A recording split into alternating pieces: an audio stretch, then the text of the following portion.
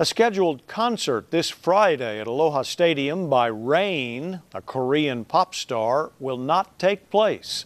Jai Cunningham joins us now. Jai, what kind of explanation has the star's production company given for Rain not making it to Hawaii? Yeah, Joe, officially none. In the days leading up to this week's scheduled concert at Aloha Stadium, there have been complaints about staging, lighting, how things are being set up.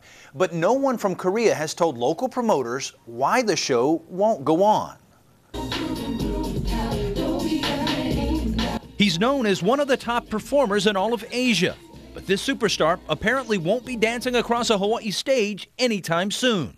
We have decided that Rain's Hawaii concert on June 15th cannot proceed as planned. As we are still waiting for an official announcement from Rain. That announcement came at a press conference in Waikiki. No music, no dancing, no show.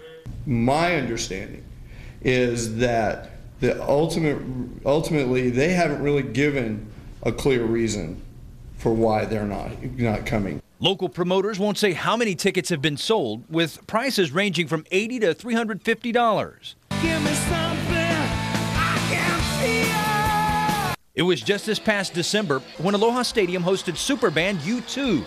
The production manager for the Rain concert says everything was in place for a successful show. The promoters endeavored to bring as much stuff and actually had boats from San Diego bringing equipment here. They ultimately, all of the production concerns for the event were met.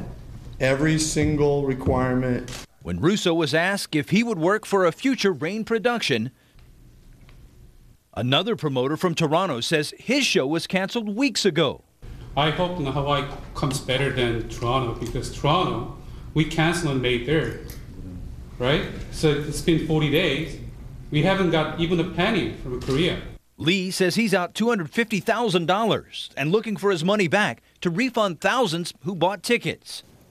Back here at home, Click Entertainment says refunds will be made. For more information on how to contact them, you can check our website, KHON2.com. Jai Cunningham, KHON2 News.